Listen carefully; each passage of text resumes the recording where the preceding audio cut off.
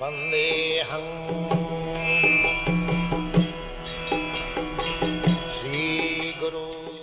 This ache, that ache, broken bones, and ultimately we all have to make a journey to the cemetery, as I was saying previously. There's a sign to the cemetery. All the roads lead to the cemetery. And then what next? And then we get born as a pig, and we become the Danish bacon. On the, yeah, that's right. You eat Danish bacon and you become.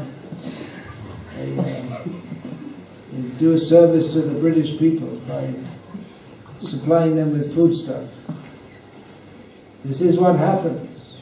Actually, you can say it in a humorous way, but it's not even slightly humorous.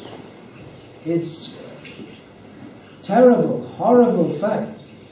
If we look in the news, we'll see all kinds of horrible things are going in the world now.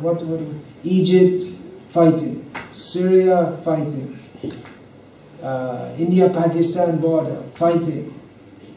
Where else? London, someone's fighting.